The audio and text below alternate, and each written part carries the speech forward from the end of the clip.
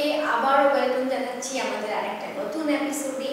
আজকে আমি পার্টিকুলার যে বিষয়ের উপর কথা বলতে এসেছি সেই বিষয়টি হলো যারা রেগুলার মেকআপ করে তাদের জন্য। যেমন কি আমাদেরকেও করতে হয়, তোমরাও নিশ্চয়ই করো, বিশেষ করে যারা এমন কিছু প্রফেশনের সঙ্গে যারা যুক্ত আছো, লাইক যারা মিডিয়ার সাথে যুক্ত আছো, বা ধরো যারা বড় বড় এমএনসিতে আছো, বা ফ্রন্ট ডেস্কে তোমরা যারা কাজ করো, তাদের জন্য তো মেকআপ কম্পালসারি। কিন্তু the question is, regular makeup সে যতই কস্টলি হোক না কেন, রেগুলার মেকআপ করলে স্কিনের উপর তো প্রচুর ব্যাড এফেক্টস পড়ে। তাই সেই এফেক্টসের থেকে তুমি নিজেকে বাঁচাবে কীভাবে, বা এমন কি ন্যাচারাল পদ্ধতি আছে, হোমমেড পদ্ধতি আছে যেগুলো যদি তুমি উইকলি বা regularly as according to your wish তুমি যদি ট্রাই করো, তাহলে দেখবে তোমার হেলথ এবং তোমার স্কিনের গ্লোনেস কেউ কোনোদিন কমাতে পারবে না, সে হাজার মেকআপ করো মেকআপ না করো। তবে সেটা জানার জন্য কিন্তু ভিডিওটাকে তোমার প্রথম থেকে শেষ অবধি দেখতেই হবে, এবং দেখে ভালো লাগলে অবশ্যই লাইক করতে হবে এবং আমাদের চ্যানেলটাকে সাবস্ক্রাইব করতে হবে। সাবস্ক্রাইব করে পাশের বেল আইকনটি টিপতে একদম ভুলবে না। প্রথমে বলে দিই, বিভিন্ন মেকআপসে আমরা যত কস্টলি ইউজ করি না কেন, মেকআপের মধ্যে কিছু হার্ম কেমিক্যালস থাকে, যে কেমিক্যালসগুলো যদি আমরা রেগুলার স্কিনের উপর অ্যাপ্লাই করি তাহলে আমাদের স্কিন কিন্তু অনেকটাই ড্যামেজ হয়। এবং তার মধ্যে বলে রাখি যে অনেকে অ্যাকচুয়াল প্রপার মেকআপের প্রসিডিওরটাই জানে না। যেমন ধরুন, মেকআপের বেস ইউজ করার আগে, যেমন তোমার ফাউন্ডেশন অ্যাপ্লাই করার আগে অবভিয়াসলি কোনো ভালো ময়শ্চারাইজার বা না হলে ভালো অ্যালোভেরা জেল তোমাকে অ্যাপ্লাই করে নিয়ে নিজের স্কিনটাকে হাইড্রেটেড রাখার জন্য তারপরে তুমি তার উপরে ফাউন্ডেশন কনসিলার অ্যাপ্লাই করো, এভাবে করতে পারো। বাট এই পার্টিকুলার সেন্সটা অনেকের থাকে না, বা অনেক সময় হয় ব্যস্ততার জন্য আমরা করে উঠতে পারি না, হতেই পারে।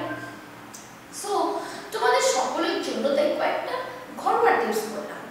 তোমরা মাঝে মধ্যে সপ্তাহে 2 দিন থেকে 3 দিন অন্তত দুধ, কলা, কিছুটা বেসন, কিছুটা মধু, এই চারটেকে পাইল আপ করে তোমরা কিন্তু একটা even scrub as well as facial দুটোকে একসাথে কিন্তু বাড়ির মধ্যেই করে ফেলতে পারো।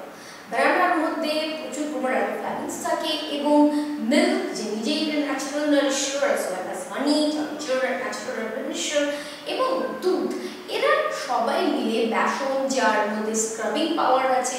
তো এই চারটে মিলে তুমি যদি এই স্ক্রাবটাকে প্যাকটাকে পার্টিকুলারলি যদি তুমি উইকলি ইউজ করো, 3 দিন যদি ইউজ করো, বা যদি 3 দিন না, আবার অ্যাটলিস্ট 2 দিন যদি তুমি এটাকে ব্যবহার করতে পারো এবং অ্যাপ্লাই করে 15 থেকে 20 মিনিট করে ঠান্ডা জলে ধুয়ে নাও, তাহলে দেখবে তোমার মুখ কিন্তু অনেক অনেক পরিষ্কার হচ্ছে। এবং যদি এটা কন্টিনিউয়েশন যদি রাখো, তাহলে দেখবে তুমি তোমার স্কিনকে মেকআপের বাজে এফেক্ট থেকে অনেকটা বাঁচিয়ে রাখতে পারবে।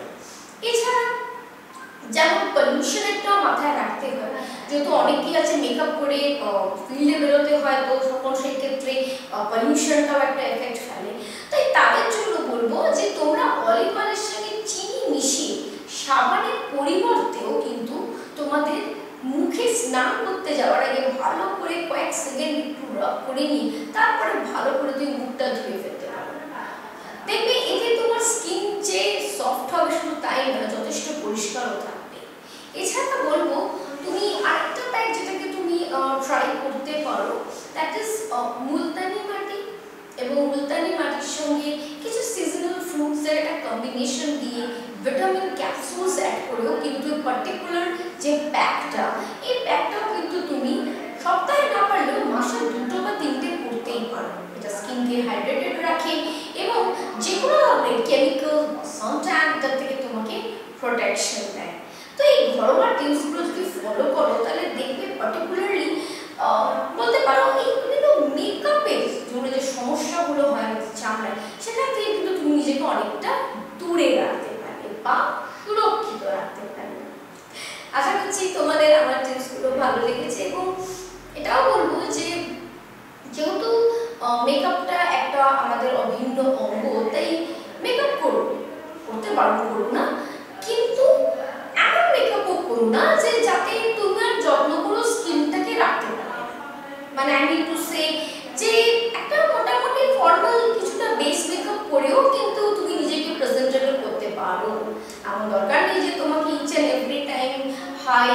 শ্যাডো বা খুব হাই এইচডি ডিফাইন্ড এরকম ব্লাশ অনস লাগাতেই হবে তার কোনো মানে নেই।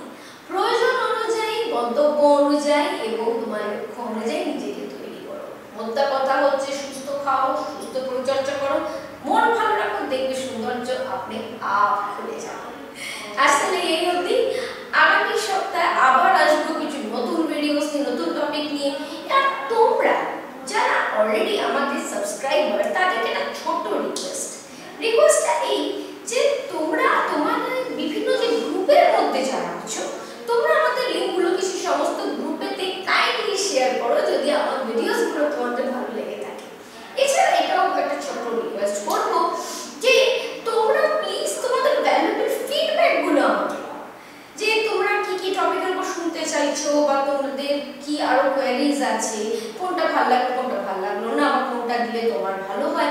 তো এই পার্টিকুলার টপিকগুলো তোমরা আমাকে প্লিজ নিচে দেওয়া ডেসক্রিপশন বক্সে জানাও, বা নাহলে আমাদের হোয়াটসঅ্যাপ নম্বরও তুমি পিন করে আমাদের বলতে পারো।